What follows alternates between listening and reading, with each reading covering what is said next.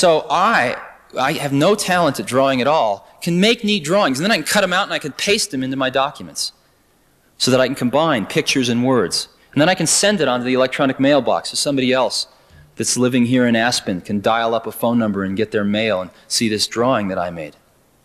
So we're starting to break out, and you can just see it now. And it's really exciting.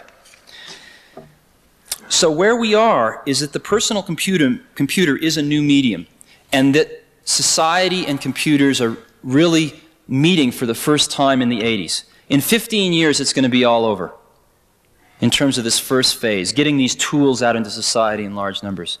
But during the next 15 years, if we have an opportunity to do it great or to do it so-so. And what a lot of us at Apple are working on is trying to do it great. I want to look at one last thing, then we can talk about whatever you want to talk about. What is a computer program? Do you know what a computer program is? Anybody? No? Sort of? Sort of. It's an odd thing. It's really an odd thing.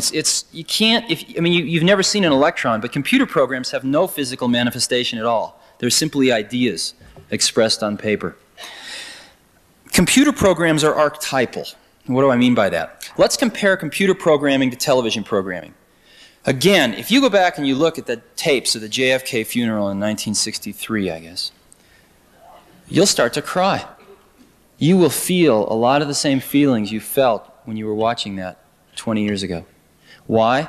Because through the art of television programming, we are very good at capturing a set of experiences, an experience, 2 experiences, 20 experiences, and being able to recreate them. We're very good at that. It takes a lot of money, and it's somewhat limited, but we can do a pretty good job of that. You can really feel the excitement of Neil Armstrong landing on the moon. Computer programming does something a little different. What computer programming does is it captures the underlying principles of an experience. Not the experience itself, but the underlying principles of the experience. And those principles can enable thousands of different experiences that all follow those laws, if you will. And the perfect example is the video game. What does the video game do? It follows the laws of gravity, of angular momentum, and it sets up this stupid little Pong game. But the ball always follows these laws. No 2 Pong games are ever the same. And yet every single Pong game follows these underlying principles. Give you another example. There's a neat program called Hammurabi. And Hammurabi, there's 7-year-old kids playing this. And it's a game, and it comes up on the screen, he goes, and you're King Hammurabi. He goes, oh, King Hammurabi. And you get to be King Hammurabi of the ancient kingdom of Sumeria for 10 years. He comes, oh, King Hammurabi, this is year 1. You have 1,000 bushels of wheat in storage, you have 100 people, and you have 100 acres of land. Land is trading at 24 bushels an acre. Would you like to sell any land? No. Would you like to buy any land? No. How much would you like to plant, or feed, how much would you like to plant? And it turns out that if you don't plant enough, some of your people will starve the next year. And if you plant a lot, then people will come from the surrounding villages because you got a hot village to live in and you feed them well. It's crude, but basically there are these 7-year-old kids playing with this macroeconomic model. And you can argue about the content of the model, but one thing you can't argue about, they will sit there for hours and play that and learn. And we've got to get our models better and better and more sophisticated, but that is an interactive way of learning that none of us ever had when we were growing up.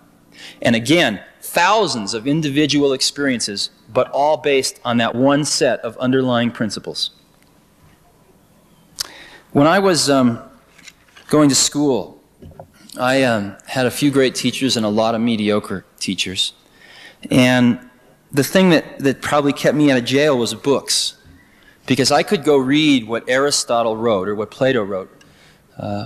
And I didn't have to have an intermediary in the way.